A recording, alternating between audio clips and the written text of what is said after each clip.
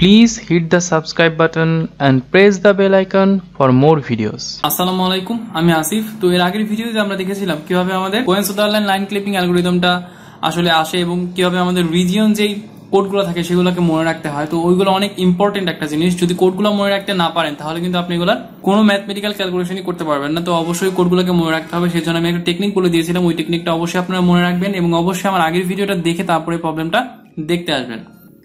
তো আমরা আগের ভিডিওতে আসলে কি দেখেছিলাম? আমরা আগের ভিডিওতে দেখেছিলাম যে কিভাবে আসলে আমাদের কোহেন সাদারল্যান্ড অ্যালগরিদমটা আসলে কাজ করে, কিভাবে আমরা বুঝতে পারবো যে একটা লাইন কি আমাদের ভিজিবল কিনা বা নট ভিজিবল কিনা বা হচ্ছে আমাদের ক্লিপিং ক্যান্ডিডেট কিনা। তো এটা আমরা থিওরিটিক্যালি দেখেছিলাম, কিন্তু আমরা কিন্তু আসলে প্র্যাকটিক্যালি দেখি নাই বা কোনো ম্যাথমেটিক্যাল ক্যালকুলেশনের মাধ্যমে দেখি নাই যে আসলে কোনো একটা লাইন আমাদের ভিজিবল হবে কিনা বা ভিজিবল হবে না বা ক্লিপিং ক্যান্ডিডেট হবে কিনা। তো এইগুলো তো আমাদেরকে কম্পিউটারকে যখন আমরা বুঝাবো বা কম্পিউটারে যখন আমরা বলবো, কম্পিউটারকে তো অবশ্যই আমাদের একটা ক্যালকুলেশনের মাধ্যমে দেখাতে হবে, তাই না? তো আমরা তো দেখে বুঝতে পারছি যে কোনটা আমাদের ক্লিপিং ক্যান্ডিডেট হবে বা কোনটা আমাদের ভিজিবল হবে বা কোনটা আমাদের ভিজিবল হবে না, এটা আমরা দেখে বুঝতে পারছি, কিন্তু আমরা কম্পিউটারকে আসলে বুঝাতে পারবো না, তাই না? তো কম্পিউটারকে বোঝানোর জন্য আমাদের কি করতে হবে? কম্পিউটারের ল্যাঙ্গুয়েজ ইউজ করতে হবে। তো এই কারণে আমাদেরকে ওই রিজিয়ন কোডগুলো অবশ্যই মনে রাখতে হবে। তো আমরা এর আগে জাস্ট থিওরিটিক্যালি দেখেছিলাম যে দেখে কিভাবে আমরা বুঝবো যে কোনটা আমাদের ক্লিপিং ক্যান্ডিডেট বা কোনটা আমাদের ভিজিবল লাইন বা কোনটা আমাদের নন ভিজিবল লাইন হবে। তো আজকে আমরা দেখবো যে কিভাবে আমরা প্র্যাকটিক্যালি দেখবো বা কিভাবে আমরা ম্যাথমেটিক্যালি প্রুফ করবো যে আসলে কোন লাইনটা আমাদের ভিজিবল, কোন লাইনটা আমাদের ভিজিবল না। তো ধরেন আমাদের এখানে একটা কোশ্চেন দেওয়া আছে। এই কোশ্চেনের মধ্যে আমাদেরকে বলেছে যে find the categories of lines P1, P2, P3, P4 and P5, P6। তার মানে এখানে P1, P2 একটা লাইন দেওয়া আছে, P3, P4 একটা লাইন দেওয়া আছে, P5, P6 একটা লাইন দেওয়া আছে এবং আমাদের এই লাইনগুলো ক্যাটাগরি বের করতে বলেছে। তো আমি আমার আগের ভিডিওতে বলেছিলাম ক্যাটাগরি বলতে আসলে আমরা কি বুঝি। ক্যাটাগরি আসলে তিনটা ধরনেরই হয়ে থাকে। একটা হচ্ছে লাইনটা কি আমাদের ভিজিবল কিনা, আরেকটা হচ্ছে লাইনটা কি আমাদের নন ভিজিবল কিনা, আর 3 নাম্বারটা হচ্ছে কি লাইনটা আমাদের ক্লিপিং ক্যান্ডিডেট কিনা। তো এগুলো আমরা তিনটা থিওরিটিক্যালি এর আগের লেকচারে দেখেছিলাম। তো আজকে আমরা দেখবো কিভাবে ম্যাথমেটিক্যালি আমরা প্রুভ করতে পারি। তো দেখেন এখানে আমাদের উইন্ডোটা দেওয়া আছে, যে উইন্ডোর মধ্যে আমরা কি করি, যেই লাইনগুলো থাকে না কেন ওগুলো হচ্ছে আমাদের ভিজিবল লাইন হয়। তো উইন্ডোর মধ্যে যে লাইনগুলো আছে এগুলো কিন্তু আমরা এখান থেকে দেখে বুঝতে পারছি। এখন আপনি যদি কোশ্চেনটা দেখেন, এই কোশ্চেনের মধ্যে দেখলে কিন্তু আপনি বলতে পারবেন যে কোন লাইনটা আমাদের ভিজিবল হবে, কোন লাইনটা আমাদের ভিজিবল হবে না। কারণ দেখেন আপনি এখানে দেখতে পাচ্ছেন যে এই উইন্ডোটার মধ্যে P3, P4 লাইনটা আমাদের একদম উইন্ডোর ভিতরে আছে, তার মানে এই লাইনটা আমাদের সম্পূর্ণভাবে ভিজিবল হবে। আবার P1, P2 যে লাইনটা আছে কিছু অংশ আমাদের উইন্ডোর মধ্যে আছে এবং কিছু অংশ উইন্ডোর বাইরে আছে, তার মানে এটা কি হবে? ক্লিপিং ক্যান্ডিডেট হবে। আবার P5, P6 যে এই লাইনটা আছে এই লাইনটা সম্পূর্ণভাবে আমাদের উইন্ডোর থেকে বাইরে আছে, তার মানে এটা আমাদের কি হবে?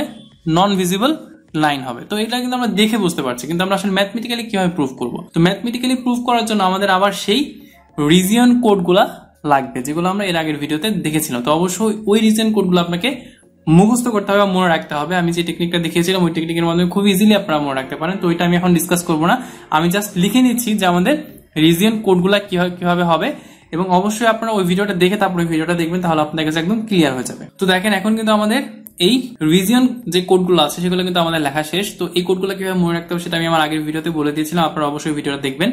তো এইখানে আমি আর নতুন করে বলছি না কিভাবে আমাদের উইন্ডোগুলা বা এই কোডগুলো কিভাবে মনে রাখতে হবে সেটা আমি আর নতুন করে বলছি না, আমি জাস্ট লিখে নিলাম। তো দেখেন এই কোডগুলো অনুযায়ী এখন আমরা লাইনগুলোর ক্যাটাগরি দেখবো যে লাইনগুলো আসলে আমাদের কোন কোডের মধ্যে পড়ে। তো দেখেন আমরা ফার্স্টে দেখি P1, P2, তাই না? তো P1, P2 লাইনটা আসলে কিভাবে করে পড়ছে দেখেন। তো এই P1, P2 লাইনটা কিন্তু আমরা বলতে পারি যে আমাদের এই রিজিয়ন আর এই রিজিয়ন মিলিয়ে পড়ছে, তার মানে এইখান থেকে শুরু করে এই পর্যন্ত লাইনটা আমাদের গিয়েছে, এরকম একটা টাইপের লাইন হবে, তাই না? P1 আর P2।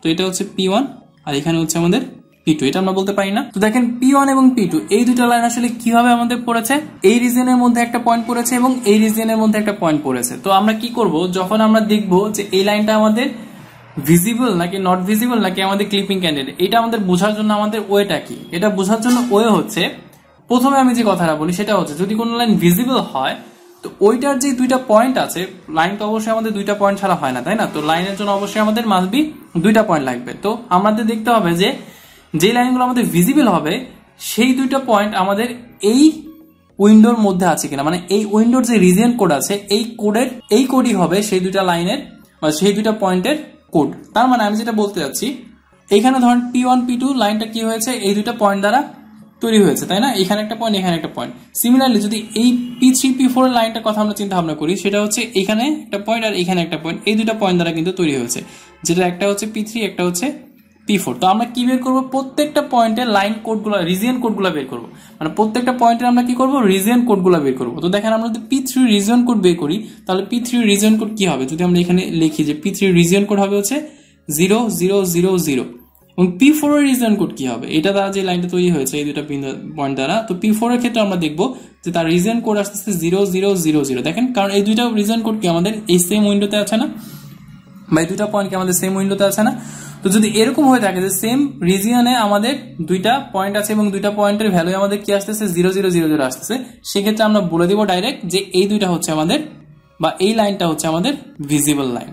এইটা হচ্ছে আমাদের প্র্যাকটিক্যাল ম্যাথমেটিক্যাল অপারেশন আর কি, মানে ম্যাথমেটিক্যালি আমরা বুঝতে পারছি যদি আমাদের দুইটা পয়েন্টেরই রিজিয়ন কোড সেম আসে, মানে 000 আসে, সেম আসবে বলতে আমাদের 01 মিলিয়ে আসবে এরকম না, কিন্তু অবশ্যই আমাদের 000 আসতে হবে। কারণ কি আমাদের যে উইন্ডোটা আছে, ভিজিবল যে উইন্ডোটা আছে, এই উইন্ডোর কোডটা কত হচ্ছে 0000। তো আপনাকে এটা অবশ্যই মাথায় রাখতে হবে, যদি দুইটা পয়েন্টেরই ভ্যালু বা রিজিয়ন কোড যদি আমাদের 0000 হয় বা 4টা 0 হয়, তাহলে ওই লাইনটা আমাদের ভিজিবল হবে। যেহেতু আমরা দেখতে পাচ্ছি P3 এবং P4টা আমাদের এই উইন্ডোটার মধ্যে আছে এবং তাদের দুইটা পয়েন্টেরই রিজিয়ন কোড হচ্ছে আমাদের কত 0000, তাই আমরা বলে দেবো যে এটা আমাদের ভিজিবল। তো এটা গেল আমাদের এক নাম্বার কন্ডিশন, যে ভিজিবল কিভাবে হবে সেটা আমরা বুঝতে পারলাম। যদি দুইটা পয়েন্টে আমাদের যে রিজিয়ন কোডটা আছে সেই রিজিয়ন কোড যদি 0000 হয় তাহলে আমরা বুঝতে পারবো যে এটা আমাদের ভিজিবল লাইন।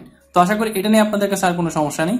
এখন আমরা নেক্সটে চলে যাই। নেক্সটে আমরা দেখবো যে ইনভিজিবল কিনা, বা আমরা আমাদের কাছে ভিজিবল হবে না এরকম কোনো লাইন আছে কিনা। তো ভিজিবল হবে না এরকম কোনো লাইন আছে সেটা আমরা কিভাবে বুঝবো। তো আমাদের যে লাইনগুলো দেওয়া থাকবে আমরা কি করব, সেই লাইনগুলোর পয়েন্টগুলোর রিজিয়ন কোড আগে লিখবো। যেমন ধরেন আমরা P5 P6 এর কথা চিন্তা ভাবনা করি। P5 P6 আসলে কোথায় পড়েছে, দেখেন এই রিজিয়নের মধ্যে কিন্তু পড়েছে। দেখেন এখানে কিন্তু আমাদের P5 এবং P6 পড়েছে, তাই না, এই রিজিয়নের মধ্যে, কারণ এটার উপরে, তাহলে আমাদের এই উইন্ডোটার উপরে পড়েছে। তো এখানে লিখে ফেললাম। তো দেখেন আমরা 2 নম্বরের ক্ষেত্রে দেখি, 2 নম্বর ক্যালকুলেশনের ক্ষেত্রে কিরকম ভাবে ক্যালকুলেশনটা করতে হবে।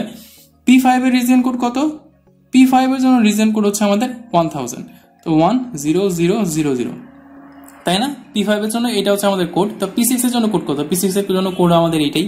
তো P6 এর জন্য আমরা কোডটা লিখে ফেললাম 1000।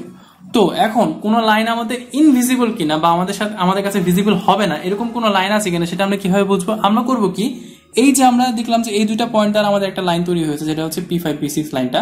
তো আমরা কি করব, এই দুটো পয়েন্টের মধ্যে তাদের রিজিয়ন কোড নিয়ে তাদের মধ্যে এন্ড অপারেশন করব। লজিক্যাল যে এন্ড অপারেশন গুলো আছে না, আমরা এন্ড গেট অর গেট পড়েছিলাম, তো লজিক্যাল এন্ড অপারেশন করব। তো এন্ড অপারেশনের সূত্রটা কি ছিল, এন্ড অপারেশনের সূত্রটা ছিল যখন আমাদের দুইটা বিট হাই হবে তখনই আমাদের অ্যান্সারটাও হাই আসবে, মানে যখন আমাদের দুইটা বিট 1 আসবে তখন আমাদের অ্যান্সারটা 1 আসবে, আদারওয়াইজ বাকি সব ক্ষেত্রে আমাদের 0 আসবে। তার মানে দেখেন এখানে 0 দিয়ে 0 যদি আমরা এন্ড করি তাহলে আমাদের 0ই আসে, 0 দিয়ে 0 যদি এন্ড করি তাহলে আমাদের 0ই আসে, 0 দিয়ে 0 যদি এন্ড করি তাহলে আমাদের 0 আসে, কিন্তু 1 দিয়ে 1 কে এন্ড করলে এখানে 1 আসে। তো দেখেন যখন আমরা এই দুইটা পয়েন্টের মধ্যে এন্ড অপারেশন করলাম, যেহেতু আমাদের এই P5 P6 দ্বারা এই লাইনটা তৈরি হয়েছিল, এই দুইটা পয়েন্টের মধ্যে যখন এন্ড অপারেশন করলাম তখন দেখলাম আমাদের 4টা 0 কিন্তু অ্যান্সার আসে নাই, আমাদের অ্যান্সারটা আসছে কি, সামনে একটা 1 চলে আসছে। তো যদি আমাদের 4টা 0 অ্যান্সার না আসে তার মানে কি ওই লাইনটা আমাদের এই উইন্ডোর মধ্যে নাই, এই উইন্ডো থেকে বাইরে চলে গেছে। তার মানে দেখেন এই উইন্ডো বাদ বাকি যে লাইনগুলো আছে বা যে রিজিয়ন কোডগুলো আছে সবগুলোর মধ্যে কিন্তু 1 আছে, কিন্তু এই রিজিয়নের মধ্যে কিন্তু কোনো 1 নাই। তারপর এইটা হচ্ছে আমাদের ভিজিবল উইন্ডো, যেখানে আমরা লাইন থাকলে দেখতে পারবো, কিন্তু এর বাইরে যদি কোনো লাইন থাকে তাহলে কিন্তু আমরা দেখতে পারবো না। আর এই রিজিয়নটা কোড কত, এই রিজিয়নটা কোড হচ্ছে 4টা 0। যেহেতু আমরা এন্ড অপারেশন করার পর দেখলাম এখানে আমাদের 4টা 0 আসে নাই, একটা 1 চলে আসছে, তাহলে আমরা কি বুঝবো যে এটা আমাদের ভিজিবল না, এটা আমাদের নন ভিজিবল, এটা কমপ্লিটলি ইনভিজিবল। তার মানে আমরা এখন বলে দিব যে এই লাইনটা আমাদের ভিজিবল না, নট ভিজিবল। কেন নট ভিজিবল হলো এটা আপনারা বুঝতে পেরেছেন আশা করি, কারণ আমাদের এন্ড অপারেশন করার পর আমরা কি করেছি, এখানে আমি লিখে দিচ্ছি যে এন্ড অপারেশন করেছি, ঠিক আছে, এন্ড অপারেশন। এটা কিন্তু অবশ্যই মনে রাখতে হবে যে আমরা এন্ড অপারেশন করেছি। এন্ড অপারেশন করার পরে দেখেছি আমাদের অ্যান্সারটা 4টা 0 আসে নাই। যদি 4টা 0 আসে তাহলে আমরা অন্য একটা জিনিস চিন্তা ভাবনা করতাম। তো যেহেতু 4টা 0 আসে নাই তাহলে আমরা বলে দেব এটা আমাদের নট ভিজিবল। এখন আসেন আমরা ক্লিপিং ক্যান্ডিডেট কিভাবে বুঝবো, ঠিক আছে। তাহলে আমরা ভিজিবল দেখে ফেললাম, নট ভিজিবল দেখে ফেললাম, এখন আমাদের একটা অংশই বাকি আছে, যেটা হচ্ছে ক্লিপিং ক্যান্ডিডেট। তো আমরা 3 নম্বরে চলে যাই।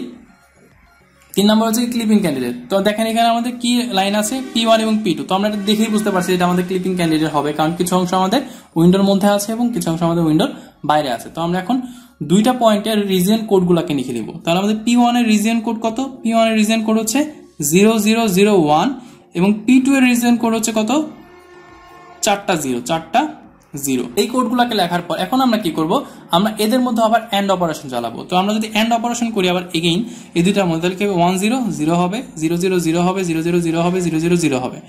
তো দেখেন এইখানে আমরা কি পেলাম, এই P1 P2 এর যে রিজিয়ন কোডগুলো ছিল আলাদা আলাদা, সেই দুইটা কোড লিখে আমরা এন্ড অপারেশন করার পর দেখলাম আমাদের অ্যান্সারটা 0 0 0 0 আসলো, মানে 4টা 0 আসলো। তার মানে কি বোঝা যাচ্ছে যে কিছু একটা অংশ আমাদের এই উইন্ডোর মধ্যে আছে। তার মানে যদি আমরা দুইটা পয়েন্ট নিয়ে যে লাইন তৈরি হয় ওই দুইটা পয়েন্টের রিজিয়ন কোড নিয়ে এন্ড অপারেশন করি এবং তাদের ভ্যালু যদি বা অ্যান্সার যদি আমাদের 4টা 0 আসে, তাহলে আমাদের বুঝতে হবে সেটা হচ্ছে আমাদের clipping candidate, CLIPPING, clipping candidate. তাহলে ক্লিপিং ক্যান্ডিডেট কিভাবে হবে, যেই দুইটা পয়েন্ট নিয়ে আমাদের লাইনটা তৈরি হবে সেই দুইটা পয়েন্টটা কোন রিজিয়নে আছে তাদের করেসপন্ডিং রিজিয়ন কোড লিখে আমরা জাস্ট খালি এন্ড অপারেশন করব। এন্ড অপারেশনের অ্যান্সারটা যদি আমাদের 4টা 0 আসে, যেটা কিনা আমাদের উইন্ডো মানে যেটা আমাদের ভিজিবল উইন্ডো আছে সেই রিজিয়নটা রিজিয়ন কোড, তাহলে আমরা বুঝে নিব যে ওই লাইনটা আমাদের ক্লিপিং ক্যান্ডিডেট।